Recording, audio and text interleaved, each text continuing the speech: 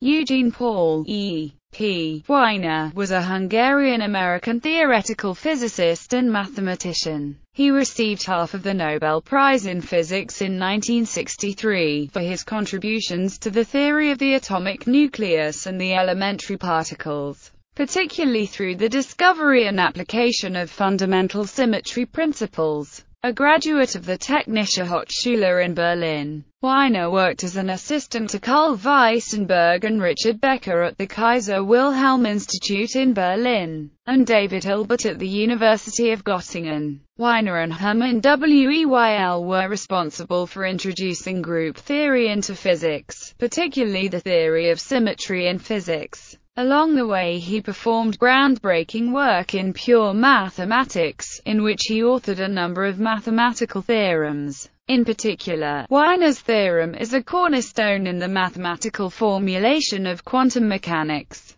He is also known for his research into the structure of the atomic nucleus. In 1930, Princeton University recruited Wigner, along with John von Neumann, and he moved to the United States. Wigner participated in a meeting with Leo Szilard and Albert Einstein that resulted in the Einstein-Szilard letter, which prompted President Franklin D. Roosevelt to initiate the Manhattan Project to develop atomic bombs. Wigner was afraid that the German nuclear weapon project would develop an atomic bomb first. During the Manhattan Project, he led a team whose task was to design nuclear reactors to convert uranium into weapons-grade plutonium. At the time, reactors existed only on paper, and no reactor had yet gone critical. Wigner was disappointed that DuPont was given responsibility for the detailed design of the reactors, not just their construction. He became Director of Research and Development at the Clinton Laboratory in early 1946,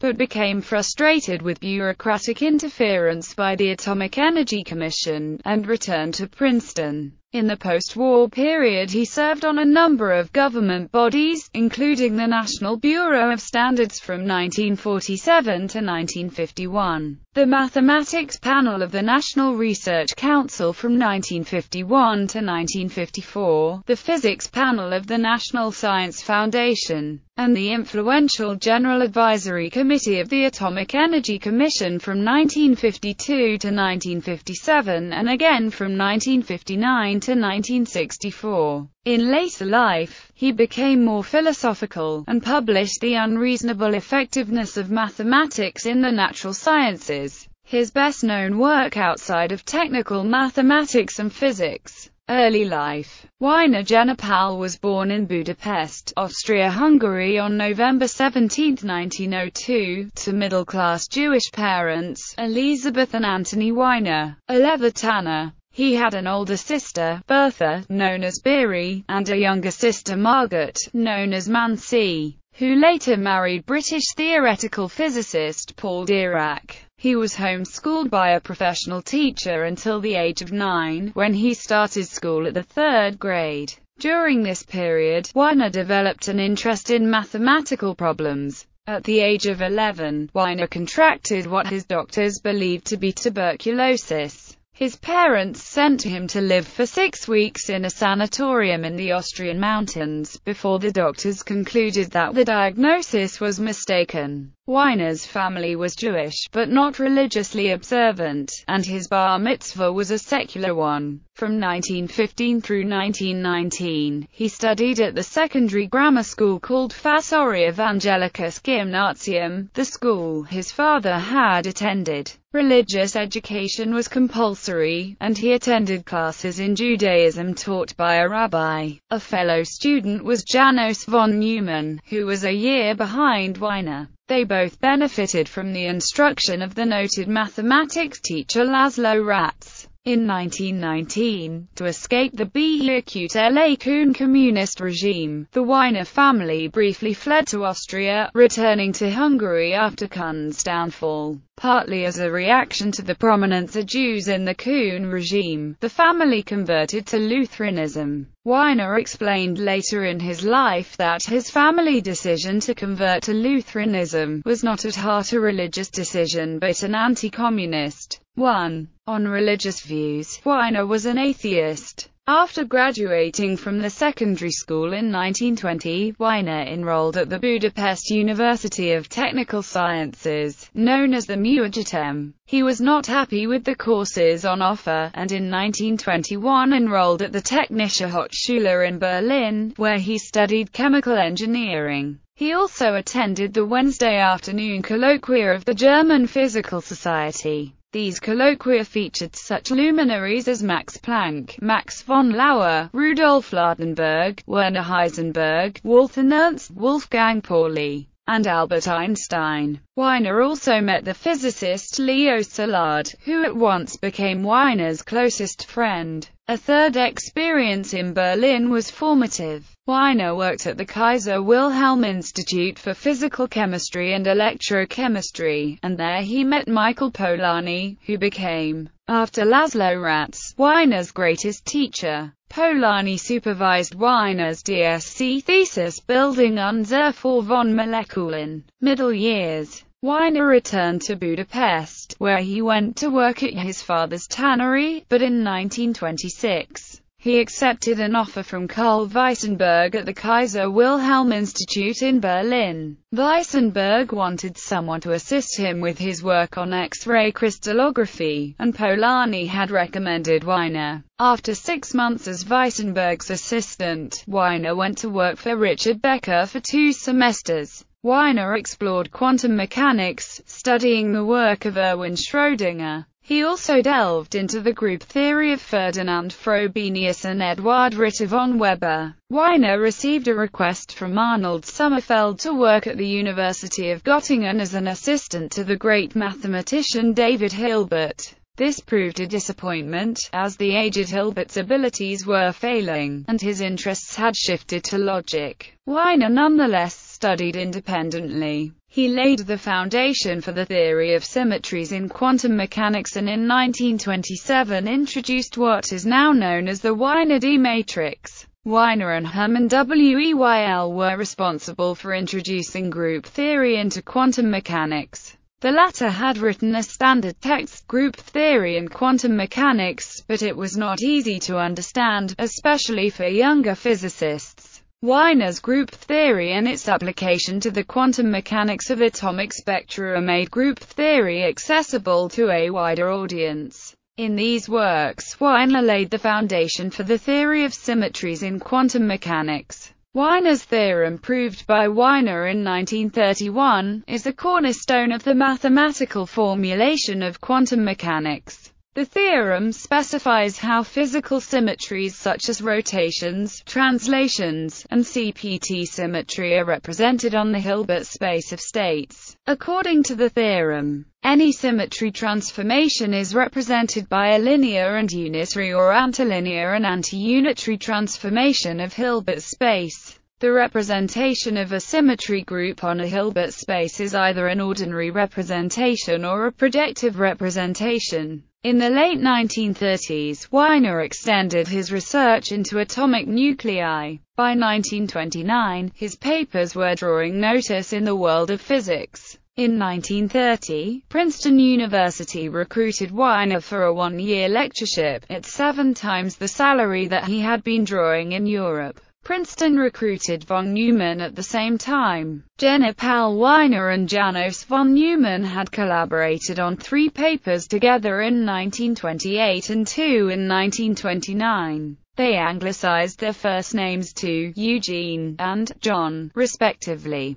When their year was up, Princeton offered a 5-year contract as visiting professors for half the year. The Technische Hochschule responded with a teaching assignment for the other half of the year. This was very timely, since the Nazis soon rose to power in Germany. At Princeton in 1934, Wigner introduced his sister Mansi to the physicist Paul Dirac, whom she married. Princeton did not rehire Wigner when his contract ran out in 1936. Through Gregory Bright, Wigner found new employment at the University of Wisconsin. There he met his first wife, Amelia Frank, who was a physics student there. However, she died unexpectedly in 1937, leaving Wigner distraught. He therefore accepted a 1938 offer from Princeton to return there. Wigner became a naturalized citizen of the United States on January 8, 1937, and he brought his parents to the United States. Manhattan Project. Although he was a professed political amateur, on August 2, 1939, he participated in a meeting with Leo Szilard and Albert Einstein that resulted in the Einstein-Szilard letter, which prompted President Franklin D. Roosevelt to initiate the Manhattan Project to develop atomic bombs. Wigner was afraid that the German nuclear weapon project would develop an atomic bomb first, and even refused to have his fingerprints taken because they could be used to track him down if Germany won. Thoughts of being murdered, he later recalled, "Focus your mind wonderfully." On June 4, 1941, Wigner married his second wife, Mary Annette Wheeler, a professor of physics at Vassar College, who had completed her Ph.D. at Yale University in 1932. After the war she taught physics on the faculty of Rutgers University's Douglas College in New Jersey until her retirement in 1964. They remained married until her death in November 1977. They had two children, David Wigner and Martha Wigner Upton. During the Manhattan Project, Wigner led a team that included Alvin M. Weinberg, Catherine Way, Gail Young and Edward Kreutz. The group's task was to design the production nuclear reactors that would convert uranium into weapons-grade plutonium. At the time, reactors existed only on paper, and no reactor had yet gone critical. In July 1942, Wigner chose a conservative 100 megawatts design, with a graphite neutron moderator and water cooling. Wigner was present at a converted rackets court under the stands at the University of Chicago's abandoned Stagg Field on December 2, 1942, when the world's first atomic reactor, Chicago Pile 1, achieved a controlled nuclear chain reaction. Wigner was disappointed that DuPont was given responsibility for the detailed design of the reactors, not just their construction. He threatened to resign in February 1943, but was talked out of it by the head of the metallurgical laboratory, Arthur Compton, who sent him on vacation instead. As it turned out, a design decision by DuPont to give the reactor additional load tubes for more uranium saved the project when neutron poisoning became a problem. Without the additional tubes, the reactor could have been run at 35% power until the boron impurities in the graphite were burned up in enough plutonium produced to run the reactor at full power, but this would have set the project back a year. During the 1950s, he would even work for DuPont on the Savannah River site. Wigner did not regret working on the Manhattan Project, and sometimes wished the atomic bomb had been ready a year earlier. An important discovery Wigner made during the project was the Wigner effect. This is a swelling of the graphite moderator caused by the displacement of atoms by neutron radiation. The Wigner effect was a serious problem for the reactors at the Hanford site in the immediate post-war period,